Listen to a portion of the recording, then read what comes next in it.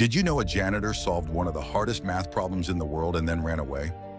In 1997, Will Hunting was cleaning floors at MIT late one night when he saw something on a blackboard. Professor Lambo had written an impossible theorem that had stumped graduate students for months. Will stared at it for just a few seconds, then grabbed some chalk. Within minutes, he had solved it completely.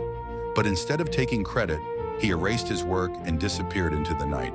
This happened again and again. Complex problems would appear solved the next morning with no explanation. Will had a photographic memory and genius-level intellect, but he was terrified of his own potential. Growing up abused in South Boston projects, he learned that getting close to people meant getting hurt. So he sabotaged every opportunity, pushing away anyone who tried to help. Until therapist Sean McGuire showed him one simple truth. Sometimes the biggest risk is not taking one at all. Will finally drove to California, ready to build the life his mind deserved.